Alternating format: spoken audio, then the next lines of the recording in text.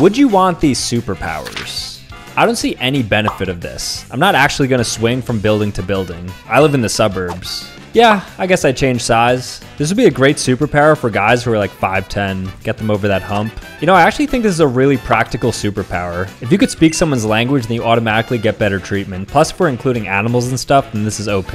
Oh yeah, I would just become like a fitness influencer and have people claiming I'm on steroids and have like natty or not videos be made on me, break a few powerlifting records. I've never craved invisibility. Like, what am I realistically gonna use this for? It's only good to hide from cops if you're a criminal or if you're like a perv to sneak around in unwanted places, so no. It depends on the extent this works to. Like, is it immortality where I can just heal anything, or do I have limits, like decapitation? I wouldn't want to live forever, because then everybody around you dies and life begins to lose its meaning. This is actually the worst superpower in all of history. Aquaman has got to be the lamest superhero.